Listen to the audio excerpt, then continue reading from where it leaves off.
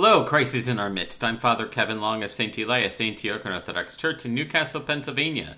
Today's Thursday, January 19th, 2023, and here are the readings for today. Today's epistle reading is from St. Paul's letter to the Galatians, chapter 5, verses 22 through 26, and chapter 6, verses 1 through 2. Brethren, the fruit of the Spirit is love, joy, peace, patience, kindness, goodness, faithfulness, gentleness, self-control. Against such there is no law. And those who belong to Christ Jesus have crucified the flesh with its passions and desires. If we live by the Spirit, let us also walk by the Spirit. Let us have no self-conceit, no provoking of one another, no envy of one another. Brethren, if a man is overtaken in any trespass, you who are spiritual should restore him in a spirit of gentleness. Look to yourself, lest you too be tempted. Bear one another's burdens, and so fulfill the law of Christ.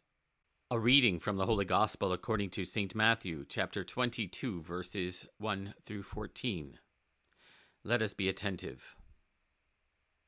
The Lord spoke this parable, saying, The kingdom of heaven may be compared to a king who gave a marriage feast for his son, and sent his servants to call those who were invited to the marriage feast, but they would not come. Again he sent other servants, saying, Tell those who are invited, Behold, I have made ready my dinner. My oxen and my fat calves are killed, and everything is ready. Come to the marriage feast. But they made light of it and went off, one to his farm, another to his business, while the rest seized his servants, treated them shamefully, and killed them. The king was angry, and he sent his troops and destroyed those murderers and burned their city. Then he said to his servants, The wedding is ready, but those invited were not worthy. Go therefore into the thoroughfares, and invite to the marriage feast as many as you find.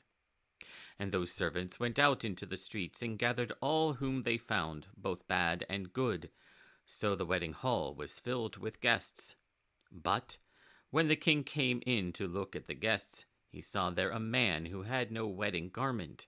And he said to him, Friend, how did you get in here without a wedding garment? And he was speechless. Then the king said to his attendants, Bind him hand and foot and cast him into the outer darkness. There men will weep and gnash their teeth. For many are called, but few are chosen. Glory to thee, our God, glory to thee. In today's gospel reading, we actually have a twist on the Great Banquet parable. It's not just the same banquet parable where the master is saying, Come to the feast, and the one says, Well, I just bought oxen, or the other says, I have a wife, or the other says, I bought fields. It's different. And what's different about it is the nature in which the servants are treated, but also the ways in which the guests at the banquet are treated. So let's take a look at it a little bit. The first, we have the rejection of the feast, as is expected in the other stories. One says, I must go farm, and the other goes and takes care of his business.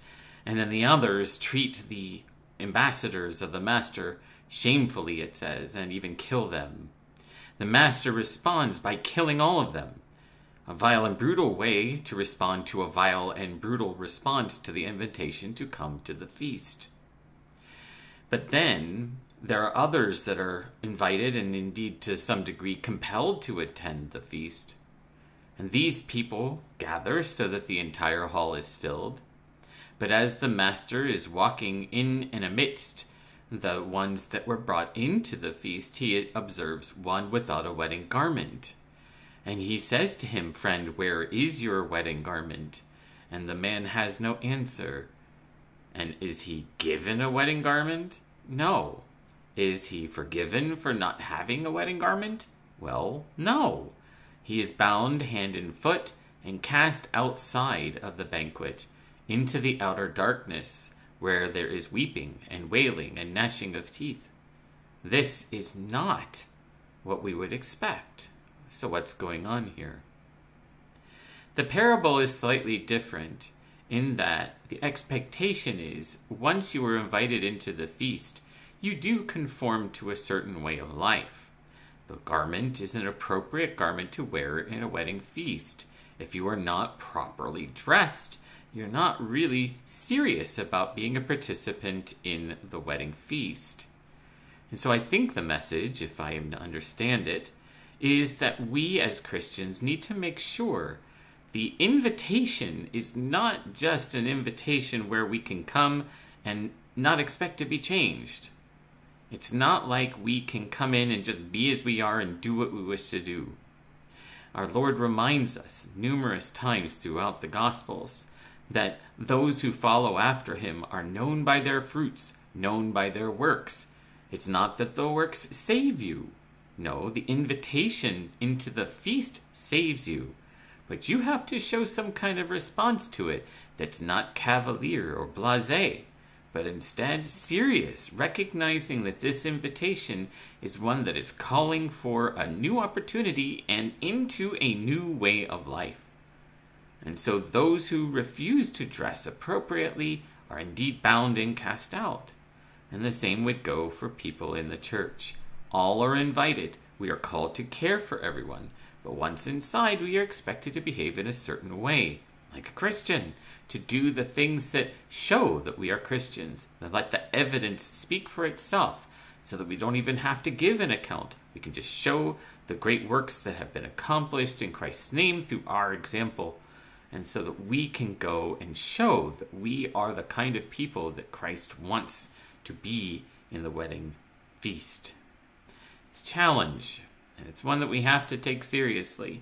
But what is true is that once we don the wedding garment, we are in. And there's nothing that the outside can do to try to bring us back out, which is a truly comforting thing. Christ has done everything for us, but we in our own way should show the gratitude that is appropriate by doing the things that we can, by loving him, by keeping his commandments. So thank you very much for watching this video today. I hope you found it useful. If you did, please feel free to give it a like. And you can subscribe if you haven't already done so. And I thank you very much for joining me. Leave a comment below if you find that you have some questions about what I spoke about today. Feel free to share it with your friends. In the meantime, I pray that God will bless you and those that you love. In the name of the Father, Son, and Holy Spirit, one God. Amen. Thanks for joining me, and God willing, we'll see you tomorrow.